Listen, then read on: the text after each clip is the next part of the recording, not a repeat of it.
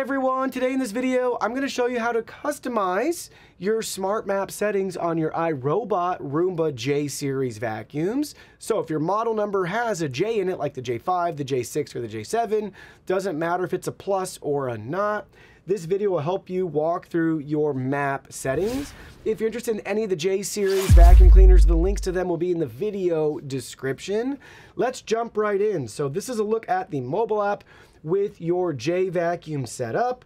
We're going to be spending our time in the map icon there, and you'll see our map right here. I do want to point out this does support multiple maps. If you have different levels of your house, you can go ahead and you'll be able to map those and choose which map you want. You don't need to bring your charging station with it either, which is nice. And you'll see all your maps right here. Those three dots will take us to settings to delete or go on a mapping run. And then you'll see our main floor map already populated. Those three dots again have the delete map, rename map, save orientation, reset obstacle sensitivity. So you have a couple of features to adjust in there. And plus and minus to zoom in. We can change orientation by rotating the map, and then we can center it back up. You'll see our map's already populated. It also shows the different floor types. We got our carpet identified right there. I already added a particular zone. I'll show you how to do all of that here. At the bottom is where all these settings come into play. So we have our room dividers. I'm really happy with how our map turned out. If we wanted to edit these for whatever reason, just rotate or drag and drop. You can move them around the map. Delete, cancel, you get the idea. We could add a new divider, same thing, right? Just rotate, move around. So that's dividers, very simple. Hopefully you don't have to do much, if anything there, but up to you how you want to redivide the map as you see fit. Then we have our room labels. So say you want to label this room. Everything grayed out's already in use, but we have a lot of options here. So pick and choose the option that you want. There's also a custom setting if you want to enter your own name.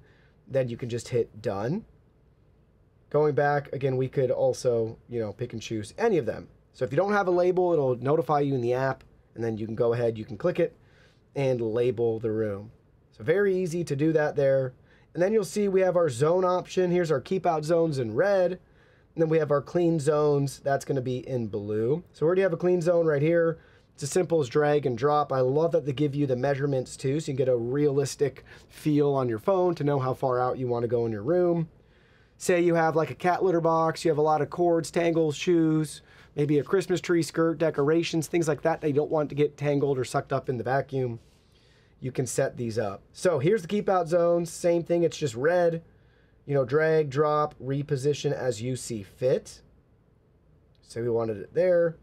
And then just grab that corner. We can extend it down. Hit save, and now you've added it. And then same thing for our clean zones. Just drag and drop, resize, and you're done. You can add multiple clean zones, and you can add multiple no-go zones all throughout your map. So very easy to customize all of that there. And then lastly, you'll see our map legend down at the bottom that shows us the carpet on our floors in our bedrooms. So very simple map, easy to use and customize. Really quick, I also wanted to show you under the favorite section, now since we've set up our map how we wanted it, we can obviously vacuum everywhere, but we can add new favorites because this supports being able to clean by rooms or by zones, which is exciting.